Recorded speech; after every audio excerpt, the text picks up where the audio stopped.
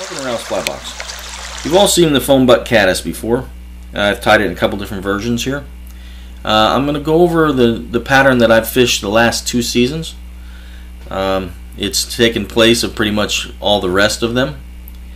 A couple variations were made. I wanted to make this fly more of a crossover for bluegill and bass, even though this pattern started out as a cricket pattern for trout. And I still fish it as such in that version. But to cross over, you need something that's large enough to keep the dinks off in the bluegill pool, and but not too large that you can't still catch a good 8-inch across the back bluegill. I don't think anybody wants to miss those. And it will still bring large bass to the top. It does year after year, and especially now. So let's go over how I changed it.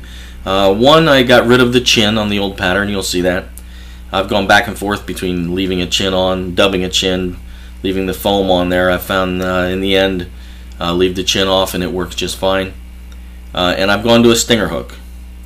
This is a size 6 stinger. This is the small one that I tie. This is easily taken by bluegill, decent sized bluegill.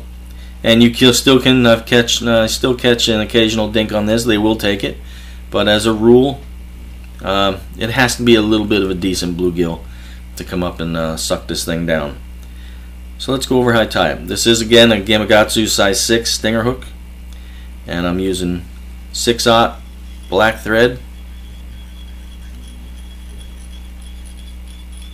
and we're going to wrap a base back.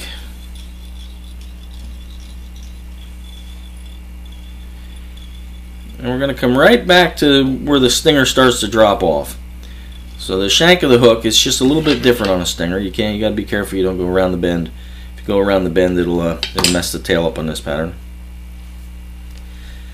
And next you're going to tie in your foam. I use thin razor foam, black. I use black for most all my patterns. Excuse me.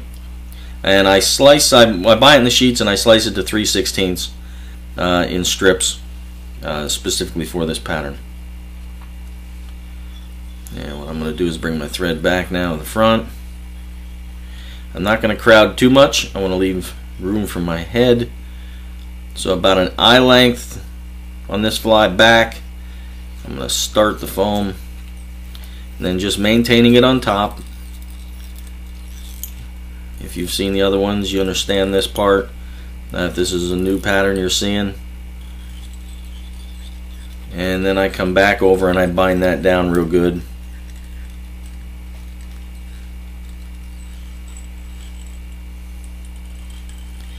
And then bring it back to the end point.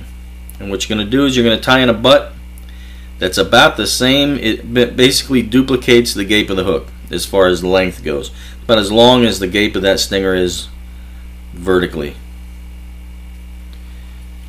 And bind down your loop. You can adjust it. This isn't rocket science with this foam. If you need to take an extra wrap in one direction, that's fine. Then maintaining it on top as good as you can. It doesn't have to be perfect. You're gonna wrap this down. I bring my thread forward.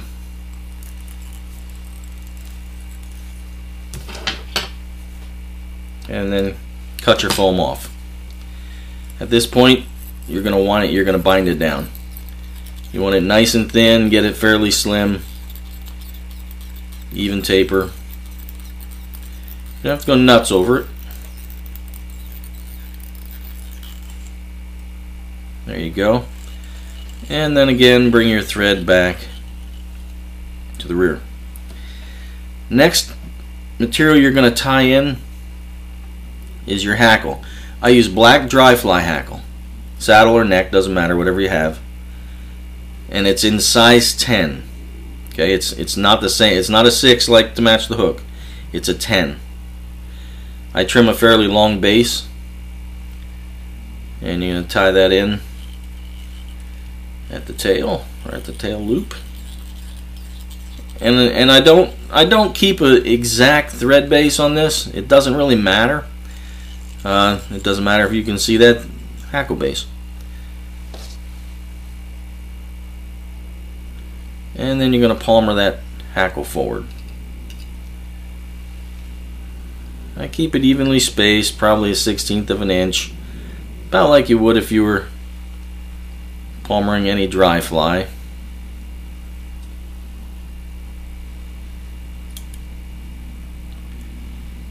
And when I bring it to the front, I give it an extra turn in place.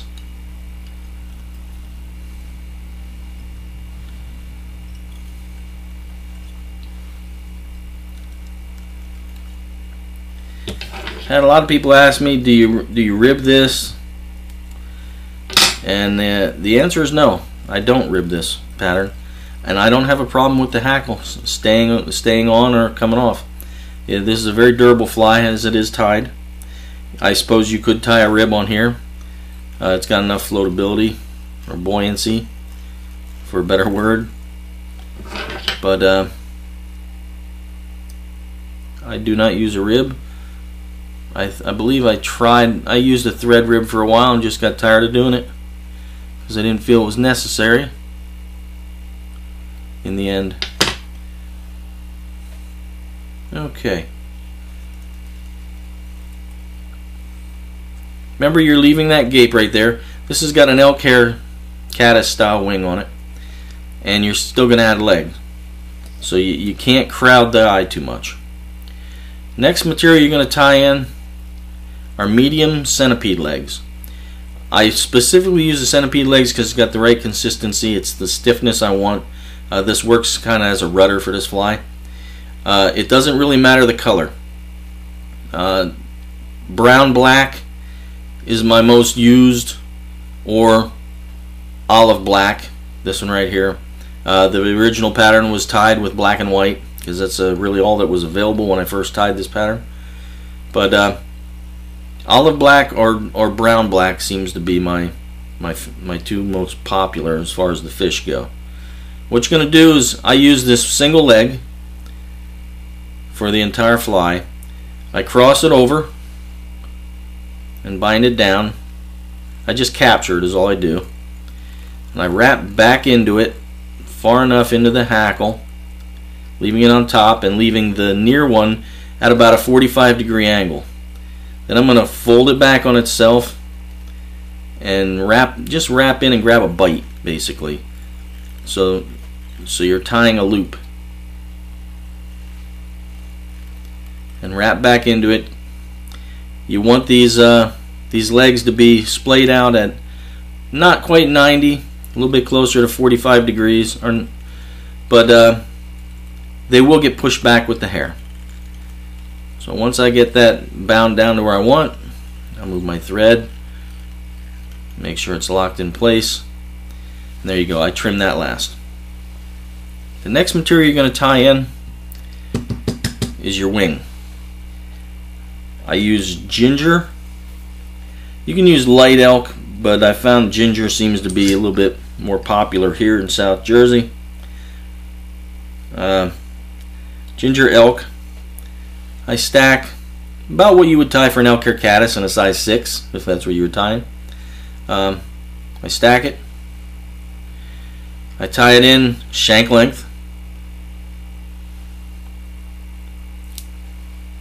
And I tie this in a little bit maybe unorthodox. It's not necessarily how you would do it for a true elk hair caddis. But I tie in first, leave it pinched, give a good collar. Then I sweep back my head.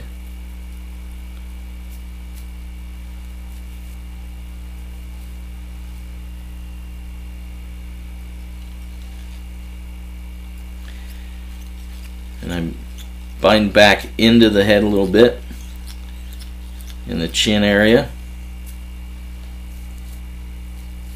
And you'll see it still moves a little bit.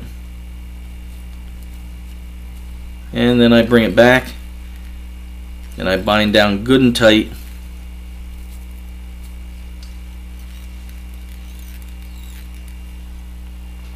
Again in the collar. And then for my whip finish,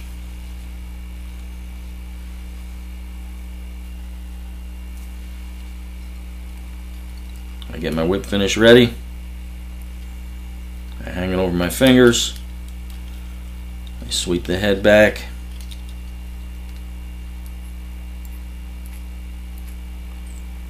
And I give a good 4 or 5 wrap whip finish in there.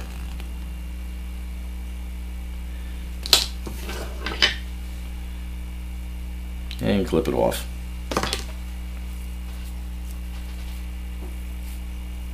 This is a full head.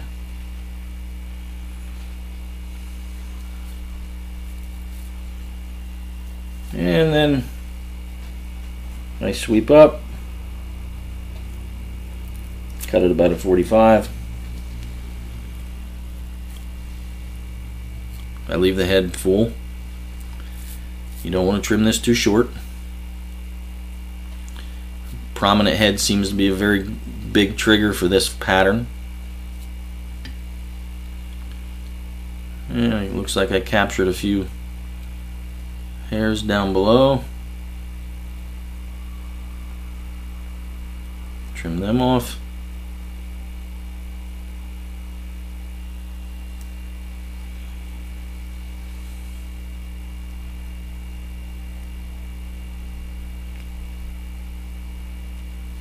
There we go. One more is in the way.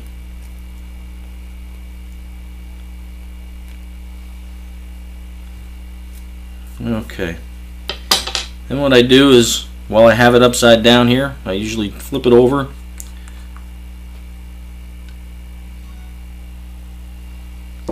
Trim to make sure I clear the eye. And give a good heavy dab with a brush on the underside of that collar.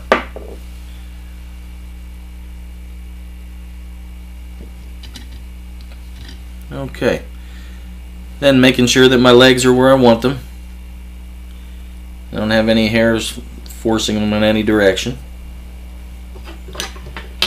I'm going to lift them up and I'm going to trim them off, not stretching them, holding them even. I'll trim them off even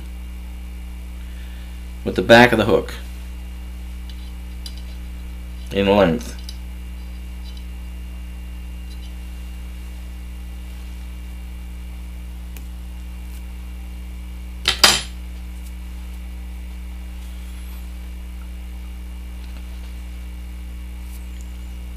I got one flyer here that's broken, and there it is.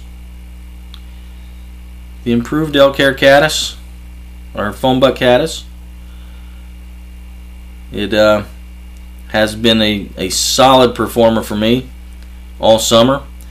You see the delta that you get right there with the centipede legs. If you use too small, these are the mediums. If you use too small, the legs give in to the hair and the downward pressure. They move too much and they tangle up. You want the medium centipede legs for the stiffness, and that's the length. The foam butt caddis. Excellent for large bluegill. Crosses over for bass. I caught a pot full of bass the past 2 summers with this pattern. Twitch it through the lily pads, twitch it through open water, twitch it along the banks. They kill it. Hope it adds to your box. Good luck. See you on the water.